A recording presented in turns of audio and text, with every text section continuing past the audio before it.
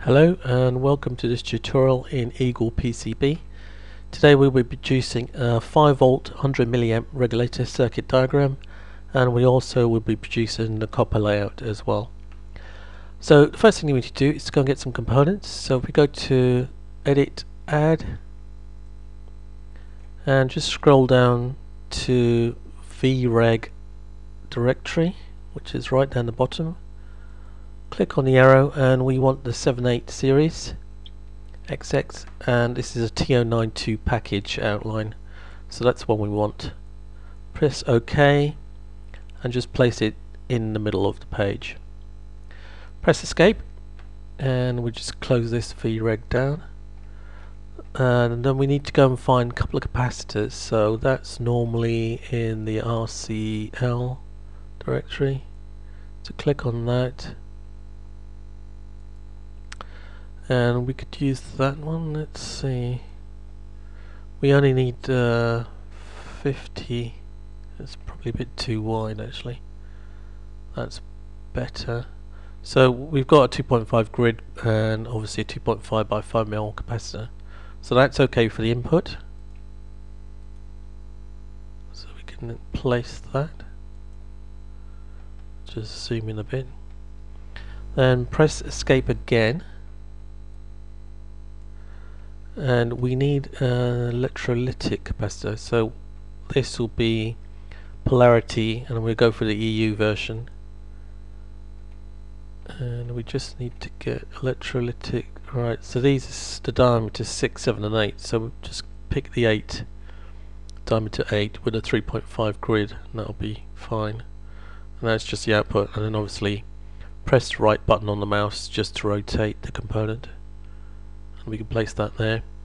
Escape again, and the only thing we need now is to go and get the terminal blocks, because we'll be using terminal blocks. So that's on the Wago 500, and it'll be the 2-pin version. So okay, we'll just zoom out a bit and then just place that about there, and right click to rotate the component, and then about there, and escape and cancel. So those are components onto the schematic. Now I'm going to do a save, so I'm just going to go File, Save As. So I'm going to give it a name, and I'm just going to call this 5-volt reg. Alright.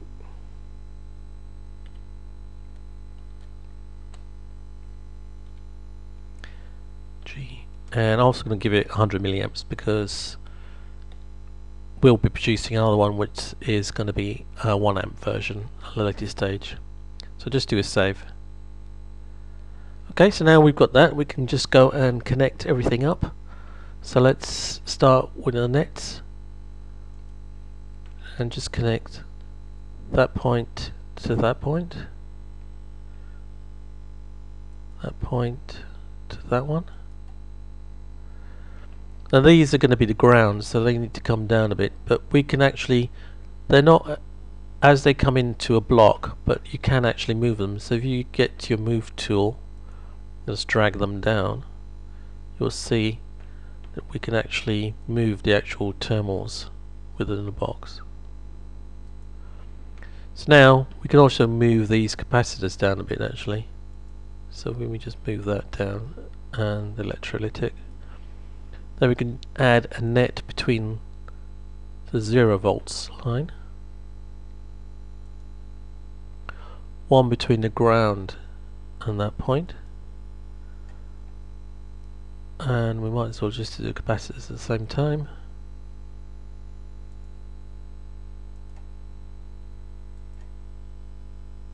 There and there. So it's all connected up, but we just need to make sure, and we're just going to add junctions where we need them. So what I'm going to do now is to go in and add junctions to these points, so he knows that those points are all connected. Just do an escape do a save.